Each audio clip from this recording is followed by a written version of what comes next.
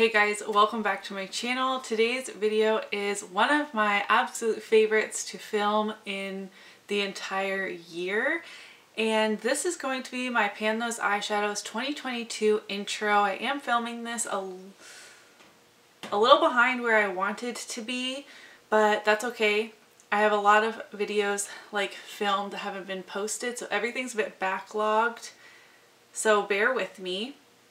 Clearly I'm in a much better mood than I have been in my previous videos. I'm just feeling a lot better. Thank you guys so much for all your love and support. This is going to be my Pan Those Eyeshadows 2021 finale and my 2022 intro, as over the last month I really haven't been using my Project Pan eyeshadows very much, and I thought it would just be kind of a lame video to have my finale separate from my intro, and that just made the most sense to put them together. So before getting started, this project was obviously created originally by Alexi, and everyone has tweaked it to suit their own needs. In 2021, I randomized 5 eyeshadows, one of which I wanted to be a non-cruelty free eyeshadow.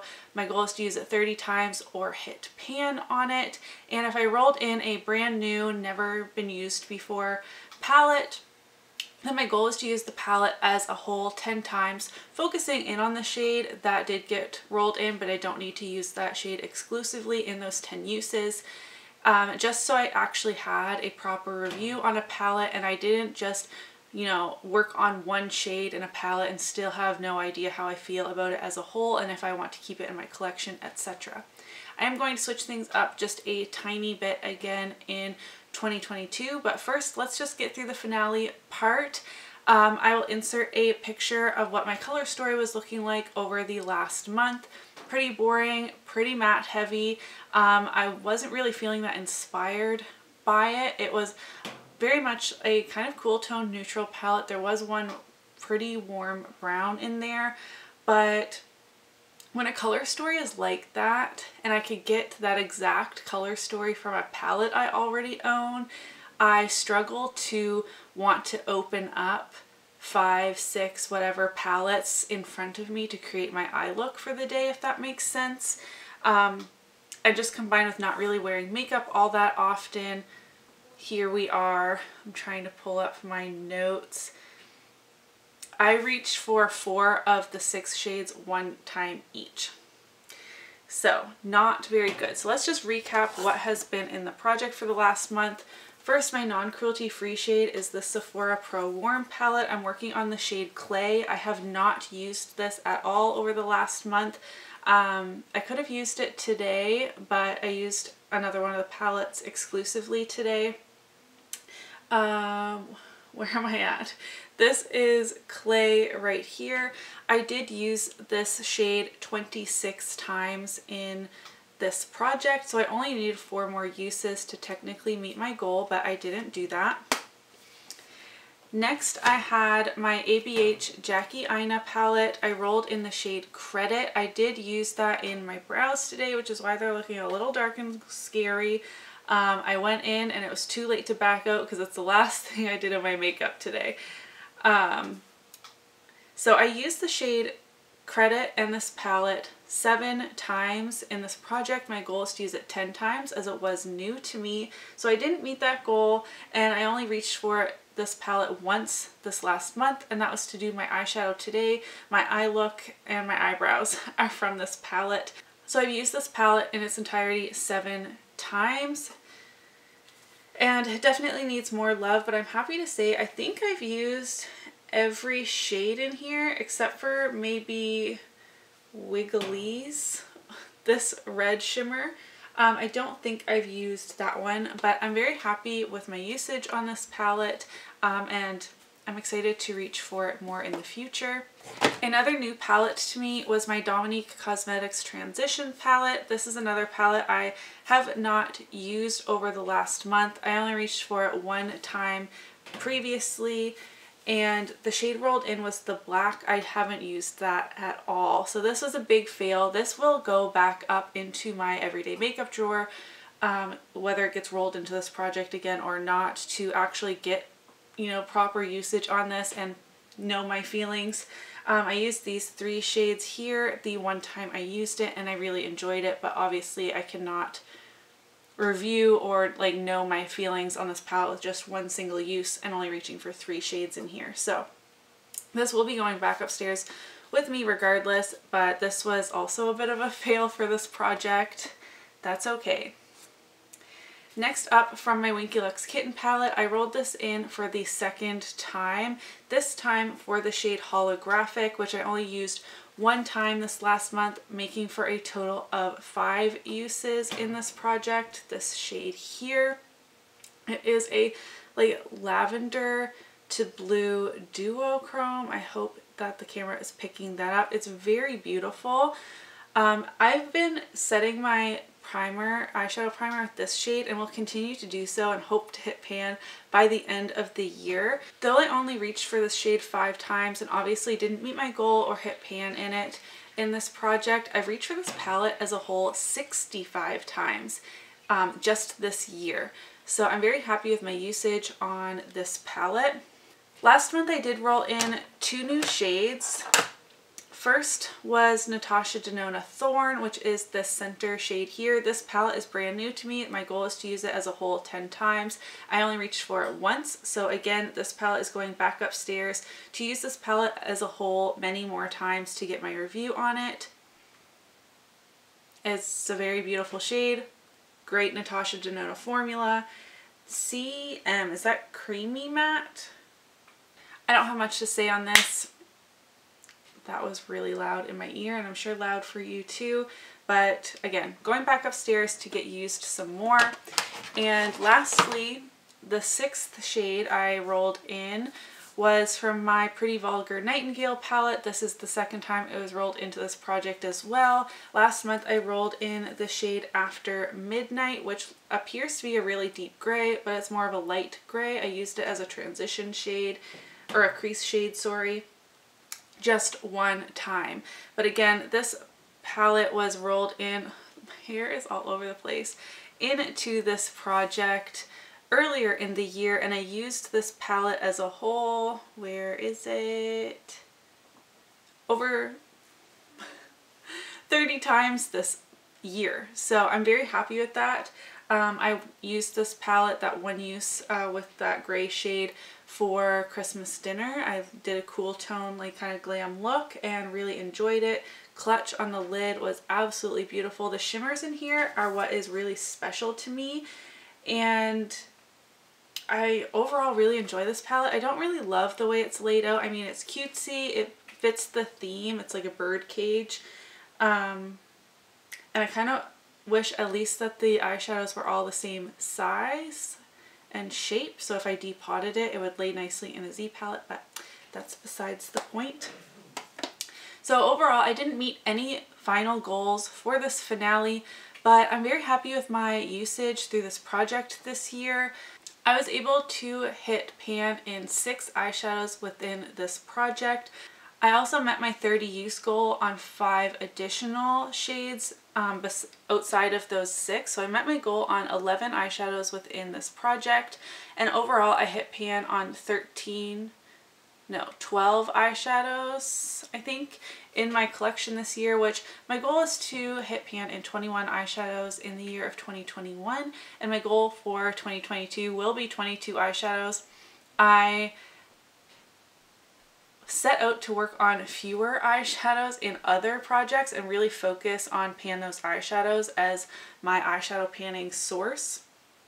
And I definitely need to get back to that because I started just itching to play with more and setting usage goals in other projects, which was fine, but then I didn't make the progress I wanted to. So I'm trying to better strategize project pans. I say this all the time on my channel that I really lack project panning strategy. I really admire panners like Jessica Lee and many others who do weekly makeup baskets and are very strategic and just seem to meet goals like bang, bang, bang. They've got it all sorted out, and I lack that strategy when it comes to planning my projects, but also just planning my daily makeup or my weekly makeup or what have you. But overall, I have so much fun with this project. 2022 will be my 4th year doing it, and it's just so much fun. It pushes me creatively. It's a way for me to rotate through my eyeshadows, combine shades and palettes I wouldn't necessarily do just of my own free will, and that's a lot of fun for me. So with all that being said, that was my finale for 2021. Let's hop into my 2022 intro. All right, my goals for 2022, as I just mentioned, is to hit pan in 22 eyeshadows in the year of 2022. I will be randomizing 6 shades for pan those eyeshadows this year, but the sixth shade will always come from one of these 2 palettes. These are like combined, my oldest palette in my collection. I bought them at the same time on sale at Lawton's like 6 or 7 years ago, and neither of them have pan. I just dropped the sponge tip applicator on me. I have hair and my lip gloss. So this combined is 11 shades. I'll count 1 to 3 here, and then 4 to 11 over here for that 6th shade, and just keep rotating them out. My goal will be 20 uses and 3 months in the project to roll it out if I'm unable to hit pan. I'm dropping that down from 30 because 30 just takes me a really long time to reach for starters. And over the last year, I've been hitting pan in eyeshadows around the like 20 to 25 uses range, or not at all by the 30 range. You know what I mean? So if my goal is 20 and roll it out, if I see I have a huge crater of a dip, I'll keep it in and use it that potentially 5 more times to actually reach that pan. But a lot of times after 20, 30 uses, there's barely a dip. Of course, depending on formula. And then that extra 10 uses isn't going to get me to pan anyways. And I want to keep this project moving a bit more. And the 3 months rule, I have to have used it the 20 times and it be in for 3 months. So if it's a lid setting shade, I might reach 30, 40, 50 uses depending on how much I do my makeup and still not hit pan, and it still be in the project for 3 months. That part will make more sense as we move through the project through the next year. I hope you understand what I'm saying. I still don't want to work on a black to hit pan on, and I'm keeping in the 10 uses for the new palettes rule. Clear as mud? Maybe I should have written that down, but I've just been thinking about ways to change it, and my rules are always fluid. If something is not working for me, I'm going to change it. And so many of you, like 95% of you, say like, it's your project, make it your own, but there's always someone like, you're always changing the rules. It doesn't make any sense. Which I also, like, I see their point, but if these rules I've just said aren't working for me after a few months, we'll switch it up again. This project can get stale very quickly if you're not rotating through shadows, and I'm hoping with working on fewer shadows at a time, especially towards the beginning of the year, I'll be able to keep this project moving a little bit better and rotate through more of my eyeshadow collection. This will be a video at some point. I don't have enough time and enough days in a month to get all of like December themed videos up that I would like to, but I believe there were 17 palettes in my collection that I did not use in 2021 that I owned previous to 2021, and that is actually an improvement because there were 20 palettes I didn't use in the year of 2020 that I owned previously. So, but I would like that number to be 0, but I need to rotate through more of my eyeshadows. That's all I'm saying. We will be randomizing the first 5 shades from my whole Pan Those Eyeshadows spreadsheet. I'm filming this right after Christmas. I did get some eyeshadows for Christmas and they are not in my spreadsheet yet. They will be by the time I do my makeup inventory for the new year. But other than that, it should be up to date except for like palettes I literally just got. All right, let's kick it off. I've got a notepad and a pen. We're going to randomize 5 eyeshadows from between the numbers 1 and 926. That's how many eligible eyeshadows I have in my collection right now. 7, 12, 74, 42. My spreadsheet is for the most part organized by, like, the oldest palettes are towards the top and the newer palettes are the higher numbers. Last one. Okay, before we randomize the 6th shade from those Wet n Wild palettes, let's see what we've got here. Okay, I figured out what those first 5 shades are. Now let's randomize between 1 and 11 for the Wet n Wild shades. The shade number 1 is going to be the Brow Bone shade from the Walking on Eggshells trio. Okay, you guys, I'm a little nervous about what we've got going on here. But first up, we rolled 712, which was a new shade. So my goal is going to be to use this 10 times as a whole. This is my Natasha Denona Zendo palette. I've only used this once or twice ever, so I still don't have a full review on it. I'm still not ready to just focus in on one shade, so my goal will be to use this palette as a whole 10 times in this project. The specific shade I got is the first shade, Mindful. So I will give that a swatch. Feels so creamy and nice. It feels like one of her cream to powder. I'm not familiar enough with Natasha Denona to know what, like, the things in the back mean. It is CP. Let me know down below if that means cream to powder or what. I'm not really sure, but it is a beautiful warm brown, and it is like on the more matte side. It kind of has a bit of a satin finish, but I think that's because it feels so creamy. I don't know. Clearly I need to play with this palette some more. 74 came from my Urban Decay Gwen Stefani palette in the shade Danger. Oh my gosh, which is the blue. I know this will be a 3-month 20 use palette because it took me like 80 uses to hit pan in one of those shades in this project before. That is Danger. I'm excited to play with it, but it's definitely a very intimidating shade.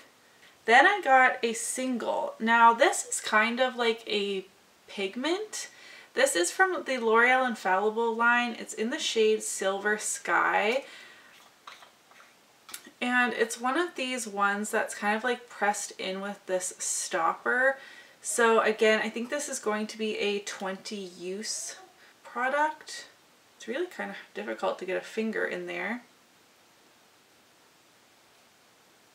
And it's just, as the name would suggest, a silver shade. A good mix of warm and cool tones so far. My next 2 shades came from the same palette, and you're not going to believe what palette it was. The Jackie Aina palette. So, I'm working on 2 shades in here. We're leaving Credit behind in 2021, but now we are working on Pinker and Trust Issues. So, Pinker is this rosy tone right here. And Trust Issues is this like duochrome yellowy shade. Pinker feels very dry, but it is very beautiful. And Trust Issues is more of a topper or like inner corner highlighting shade. It's a little hard to see in a swatch. I will insert a like closer up picture.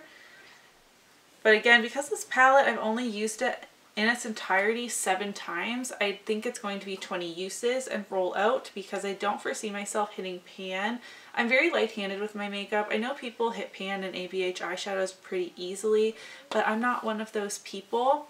But I'm happy to keep this in my drawer and keep using it. I was really enjoying using this palette, but I don't think I'll hit pan in it.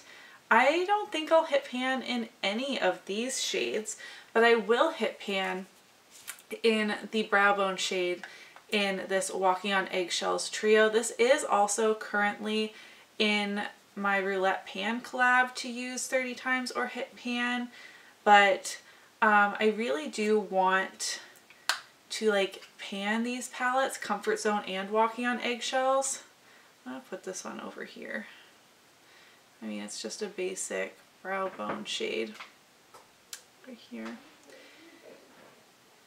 But I can't dedicate a full like pan that palette video series or anything like that because I'm not going to be going hard on these palettes like people do for pan that palette, but someday I would like to finish this. So yes, I will be hitting pan in the brow bone shade, and I honestly think that will be the only one. I think this is a very fun color story to kick off 2022. I am a little nervous about it, but I'm happy with the selection, especially happy to work on these 2 palettes. I would really like to have 1 or 2 rollouts every single month, especially with my 3-month kind of situation I'm doing. So I would love to have pan in Walking on Eggshells and 10 uses on the Zendo palette by my first update and roll both of these out. And I would like to have multiple uses obviously on the other 4 shades. The blue from my Gwen Stefani palette, the 2 shades from the Jackie Aina, and the silver I think is going to be really fun in the winter months. That is everything for my Pan Those Eyeshadows intro for 2022. I am kind of happy that I actually don't have like a huge pile here to put in my everyday makeup drawer. That might be overwhelming. So I have like a single and this tiny trio and then 3 other palettes. I'm pretty happy with that. Let me know in the comments down below if you're participating in this project next year. What do you think of my color story to kick off the new year? Leave me any look suggestions with mixing some of these shades. I think the silver and the blue will go really well together, and then obviously I can reach for the Jackie Aina palette together, and the brow bone shade can be used every single day pretty much. So wow, first intro that I'm filming of the new year. I don't know when this is going up, but that was really exciting for me. If you did enjoy today's video, don't forget to give it a thumbs up so that I know, and I'll see you in my next one. Bye!